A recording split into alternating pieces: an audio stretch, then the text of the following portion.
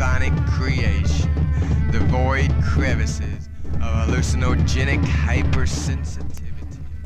and linger beside me as we wander through the ditches of despondency and get gloomy graveyard grass between our festered toes. You'll be the brave yet horrified witness of psychedelic sorcery that goes on in the clouds of mankind's bruised brain,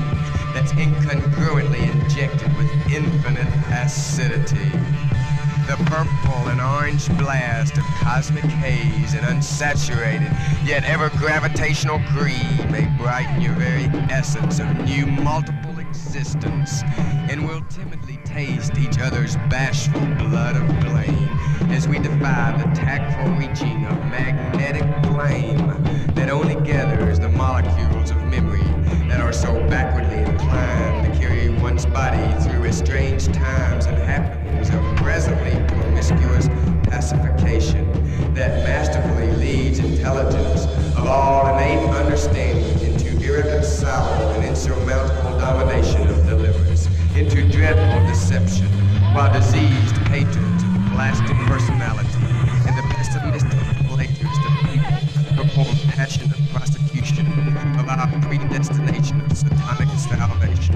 As soon as someone sees the sickening sights that such soldiers of sad society are manufacturing, he thus begins to believe in a more meaningful approach to satisfying inhuman glory and prostituting pride. That's when he rushes his reckoning to our side and thanks the virtuous vibrations for his opportunity to heighten his very being into the ionosphere of pleasure and accomplishment. Our nutritious numbers are enhancingly enlarging every day, and the begifted brothers and soaring sisters welcome wandering and waiting entangled minds with bodies of willingness into clouds of acidity